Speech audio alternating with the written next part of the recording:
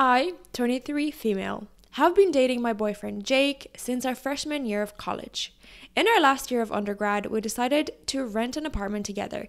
We split everything 50-50, including utilities, groceries, and rent. Our rent in college town was $1,200, so we were both paying $600 a month. But recently, we both got jobs in Chicago and we were currently living downtown. My dad generously allowed me to live in one of his properties rent-free, but he said that my boyfriend would have to pay him $400 a month for rent. My dad's reasoning for making my boyfriend pay rent is that he wants to be sure that my boyfriend is with me for me and not because he will have a free place to live. My boyfriend is mad at me because he asked me for my half of the $400 for rent, and I explained to him that I will not be paying rent. My dad is only charging him. He says that we have been splitting rent for the past 2 years, so why would we stop now? Should I suck it up and pay half because I can't afford it?